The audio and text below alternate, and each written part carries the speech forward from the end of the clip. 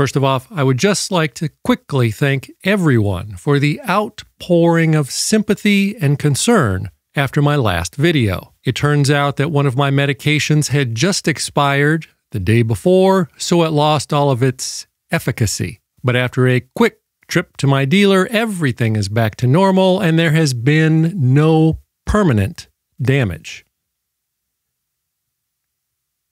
In that last video and in several other videos recently, I have mentioned that the power output of handheld HT walkie-talkie radios does not matter. Or to be more precise, it does matter, but the power output is not the most important factor in determining how many FARs a handheld HT GMRS or hams radio's walkie-talkie can give. And it is my firm belief that everyone should stop obsessing about power output. Indeed, it is my contention that the radio design and the tuning of the antenna, and most importantly, what is between you and the other radio that you want to talk with, are far more important in determining how many FARs a radio will give. Far more important than just the power output in the context of a handheld HT walkie-talkie radio that is supposed to output around 5 watts. In other words, it does not really matter if the radio outputs 2 watts, 5 watts, or 8 watts, because normal people, when using a handheld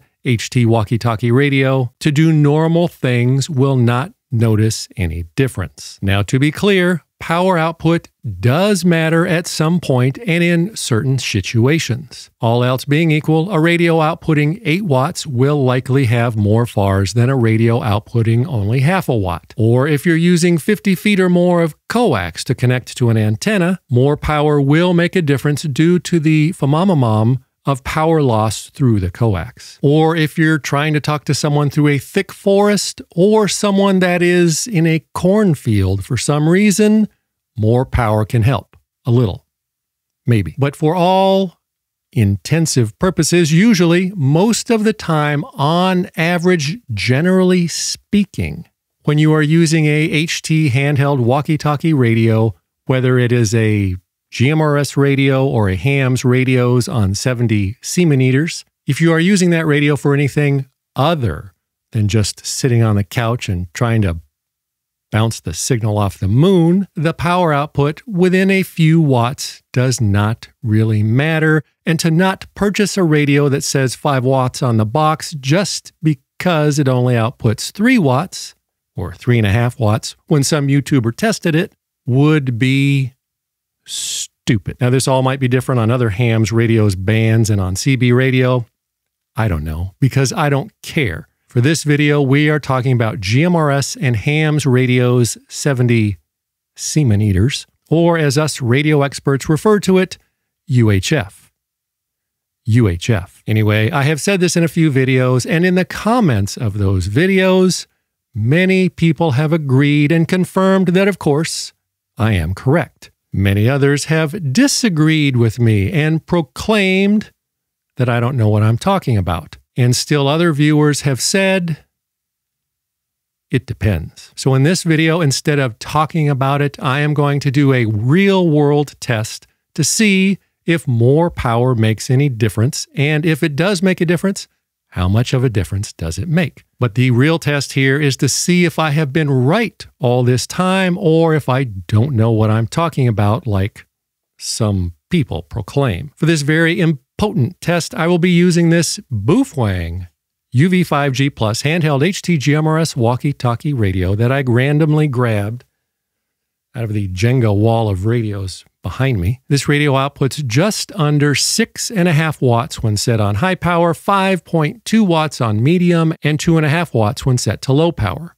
Using this radio, I will call my friend Conrad, the chef, at his house 13 miles away, and he will record how I sound on his base station whilst I switch between the power levels. And your role in this test will not be just as a passive stooge blankly staring at the screen to avoid your own thoughts. Nay, your role will be to make use of your own sonic data collection holes and decide for yourself how much of a difference there is between the different power levels, thusly determining if I have been right all along or if I have been wrong, as some people proclaim. After the test, I will explain how to report your results. This is a big responsibility for you, so don't fuck this up.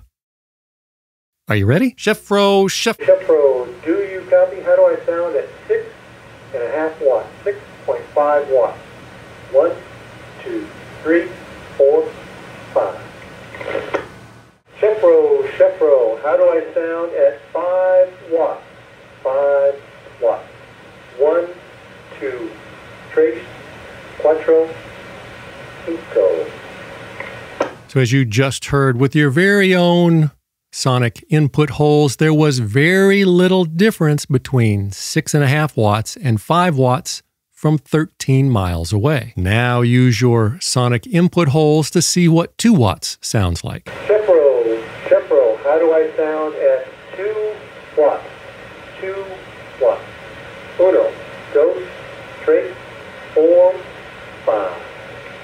So as you just heard, with your very own sonic input holes, there was virtually zero difference between 5 watts and 6.5 watts, and only a small difference between 2 watts and 6.5 watts at a distance of 13 miles of FARS. Now, to be clear, there could be circumstances where that difference between 2 watts and 5 or 6 watts might make a more significant difference. And theoretically, that difference could be the difference in hearing someone or not being able to hear someone. However, usually, most of the time, in general, on average, a difference in power of a few watts is not going to make a big difference, as you just heard. Certainly not enough of a difference to justify not purchasing an otherwise great radio just because some random YouTuber says that his only outputted 3 watts instead of 5 watts like it says on the box. Now, I am sure that